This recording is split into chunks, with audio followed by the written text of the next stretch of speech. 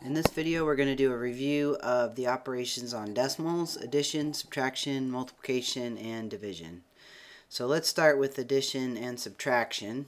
These two guys have the same important rule with addition and subtraction, is that you must line up the decimals. Make sure that you do this.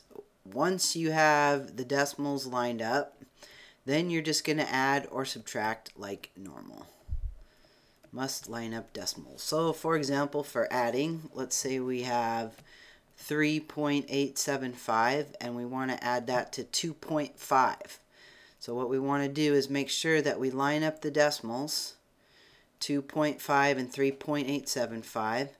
And if there's spaces here where there's nothing there, you can put zeros in to hold the place if you want. And then you just add like you normally would, straight down. So 5 plus 0, 7 plus 0, 8 plus 5 is 13, carry the 1. We have 6, and then you bring the decimal straight down in your answer, 6.375. Alright, the same thing is true for subtraction. You have to line up your decimals. So let me write out a problem long way. Let's say we wanted to do 6.4 subtract 1.75.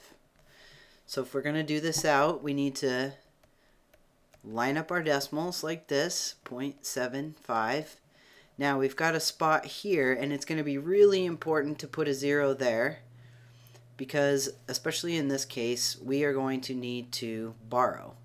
We can't take 5 away from 0, so we're going to have to borrow from the 4, make it a 3, 1, and then 10 take away 5 is 5. 3 take away 7. I can't do that, so I'm going to have to borrow again. 13 take away 7 is 6. Now we bring the decimal straight down. And 5 take away 1 is 4. So we end up with 4.65. Now with multiplication, it's a little bit different, alright? You do not need to line up the decimals with multiplication. With multiplication, you're going to arrange the numbers just like you would if you were multiplying and there weren't any decimals. And then I'll show you where to place the decimal in the answer. So let's say we're going to do, how about 3.25 times 1.5. Alright, so we want to line this problem up just like we would if there were no decimals in the problem. Notice I did not line up the decimals, alright? You don't need to do that when you're multiplying. You're going to move everything to the far right and multiply like normal. Okay, so if these decimals weren't here, if I was just doing 325 times 15, I would do 5 times 5 is 25, carry the 2. I have 10 plus 2 is 12, carry the 1. 15 plus 1 is 16. Then I go down to the next line, I put a 0, and I multiply with the 1. 1 times 5, 1 times 2, 1 times 3. I add 5, 7, 8, 4.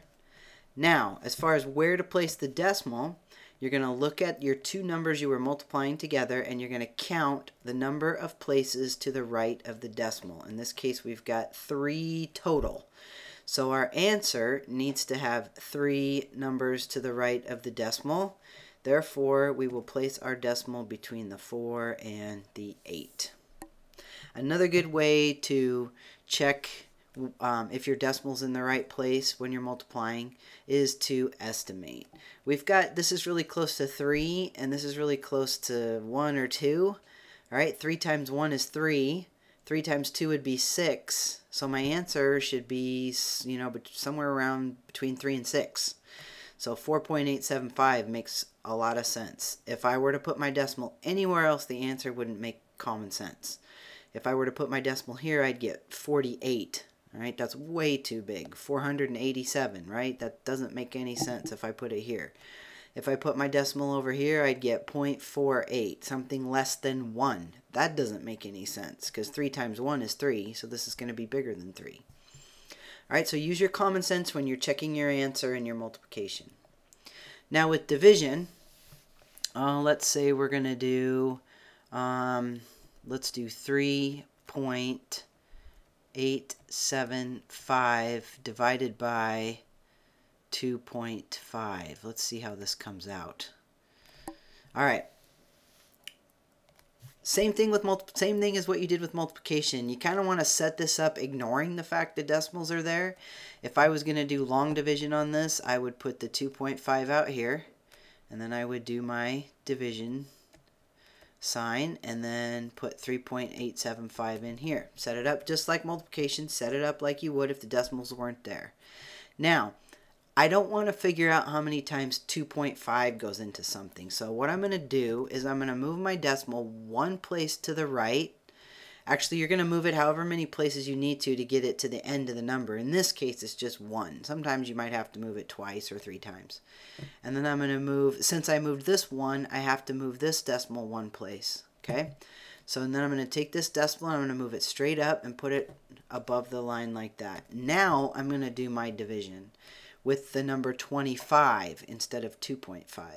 So 25 goes into 38 one time, and I multiply 1 times 25 and then subtract. All right, then I bring down the next number. 25 goes into 137, what, 5 times? That would be 125. And then I subtract, gives me 12, and bring down the next number. And 25 goes into 125 5 times again, which gives me a 0 remainder. So 1.55 is my answer. And again, you can look at the estimating. Does this make sense? How many times will 2.5 go into 3.875? Well, it'll go in once, but it won't go in twice, because 2.5s would make 5, not 3.875. So this answer makes sense if we're estimating. All right, again, it's kind of the same with fractions. Multiplying and dividing, oops, let me undo that. Multiplying and dividing have a lot of similar rules, as do adding and subtracting. So kind of think of like multiplying and dividing as one thing, and then adding and subtracting as another. Adding and subtracting, you have to line up the decimals. Multiplying and dividing, you don't. Multiplying and dividing, you do the multiplication and division like you would if the decimals weren't there, and then there's some little rule that helps you figure out where to place the decimal. In the case of multiplication, you can count the number of places to the right and make sure your answer has that many places. In the case of division, you move the decimal so that this number is a whole number, and then just move your decimal straight up and do your long division like normal. All right, well, let me put up 4 examples here, and if you'd like to take the time to practice, that's always a good idea. Maybe pause the video and try these, and then start the video and see how you did. So let me put 4 problems up here. Let's do 8.3 plus 1.75. For subtraction, we'll do 7 minus 3.75. Multiplication, how about 6.2 times 3.25? And division, let's do 5.375 divided by 0.25. All right, so pause the video and give those a try, and then start the video and see how you did. All right, so for addition, we're going to line up our decimals. It really doesn't matter which one goes on the top or the bottom when you're adding. You could put the 1.75 on the top and the 8.3 on the bottom. It doesn't matter. Okay, the same's not going to be true when we do the subtraction here. And you can put a 0 in here to hold this place. Add straight down, we get 5, we get 10, carry the 1. Bring your decimal straight down here, we get 10. So the answer is 10.05. Now with subtraction, you do have to have the 7 on the top, oops, edit undo, and the 3.75 on the bottom. Now I kind of did this one to see if I could make you think a little bit. Where is the decimal when you have a whole number? Just 7. There's no decimal, right? You're supposed to line up your decimals. Where's the decimal? In a whole number, the decimal is always right after, just to the right of the number. So if this was like $7, it would be 7.00. So if it's not there, it's to the right of the number. Therefore, I want to put my 3 under my 7, and my decimal's going to go there because I have to have my decimals lined up. So you could fill this in and put 0.00. You are going to want to put the zeros there because you're going to have to borrow. All right, so let's subtract this, and I'm going to have to do some borrowing. So I got 6, makes that a 10. Borrow again, makes that a 9. Now I'm ready to subtract. So 10 take away 5. 9 take away 7, bring the decimal straight down, and 6 take away 3. All right, hopefully you got that one right. 3.25.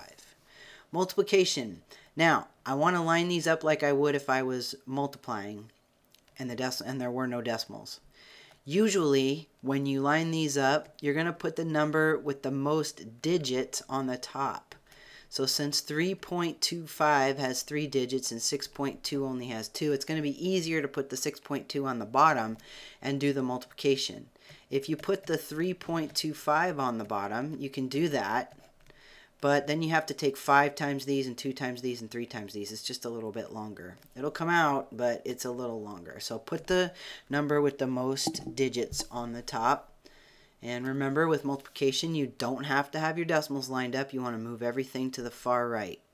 So let's see what we get. We get 10, carry the 1, is 4 plus 1 is 5, and 3 times 2 is 6. Now I put a 0, and I do 6 times 5 is 30, so I put a 0 for the 30, carry the 3. 6 times 2 is 12, plus 3 is 15, carry the 1.